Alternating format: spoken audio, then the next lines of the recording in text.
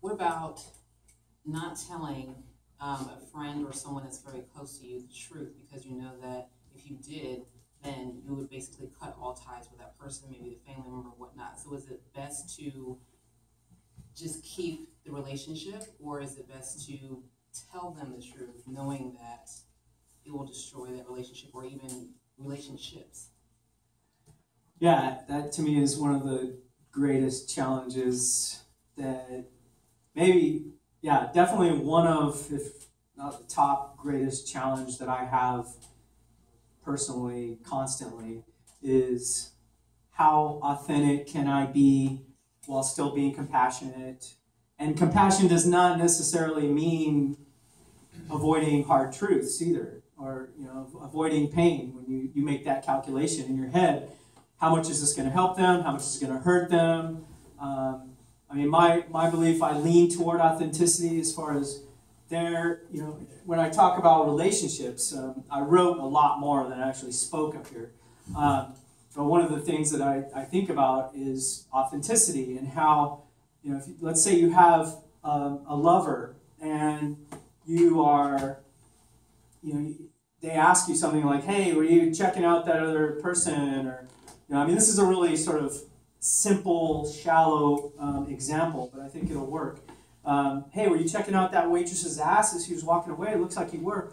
And then one choice is no, a lie, basically. No, I wasn't. I have eyes only for you, or just no, I wasn't.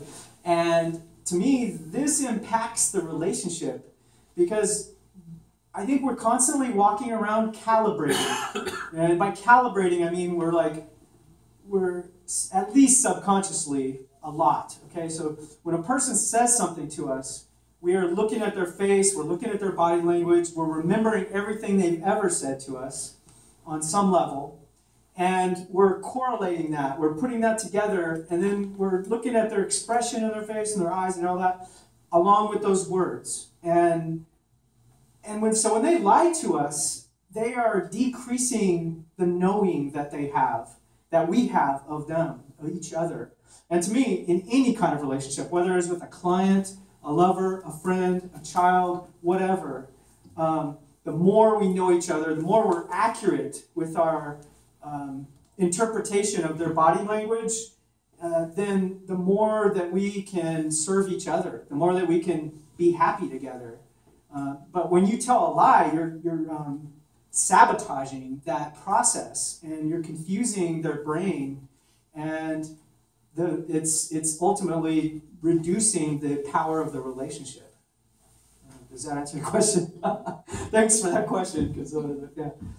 I was just going to say, you could argue that you can't have a relationship with somebody who's lying to you, because then you're having a relationship with what you think they are, but they're lying to you, so you don't know what they actually are. Oh yeah, speaking of masks, yeah, that's thickening the mask. Yeah.